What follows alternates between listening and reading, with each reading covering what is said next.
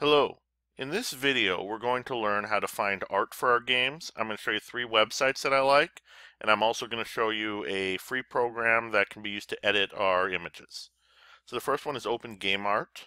It specializes in game art and it's all open source. I'm going to type in night, then I'm going to refine it a little bit. I'm just looking for 2D art, so I'm going to unselect everything else. Then I'm going to do a search again. After I choose items per page, I'm going to set it to 144. And then I've got all sorts of choices here. Next, I'm going to look at Pixabay. Pixabay is great for free art. However, it's not always going to be game focused. So if you're looking specifically for game stuff, it may not be your best choice, but it's got a lot of things for a lot of different topics. Next is Google Images. Now, we can search and find all sorts of images, but we want to specify that we're just looking for stuff that will allow us to reuse it.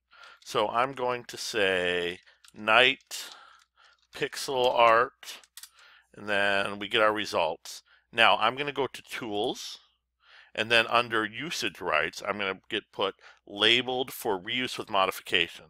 That way I can use it in my game. The particular artist that I'm going to be using is on OpenGameArt, Master 484. I'm going to be using his Knight and Orc sprite sheet, which we can see right here. And I'm also going to be using his pixel planets for items we can collect. And we can see it right there. And we can download the stuff here. Sometimes it's images, sometimes it's a bunch of images in a zip file. Finally, I'm going to show you GIMP, which is a free image editing program.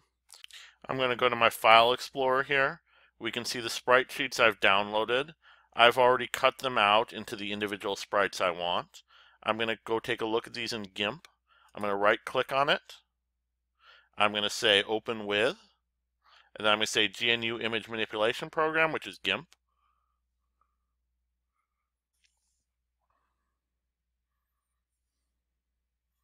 Let's zoom in a little bit. I'm holding Control and I'm rolling the mouse wheel up. So you can see I've cut it as close to the edge as possible because we want as little background as we can, because our bounding box, which is going to be our collision mask, is going to be whatever is in the image. So if you've got a white border, that's going to throw off your collision mask. This I've already cut it out.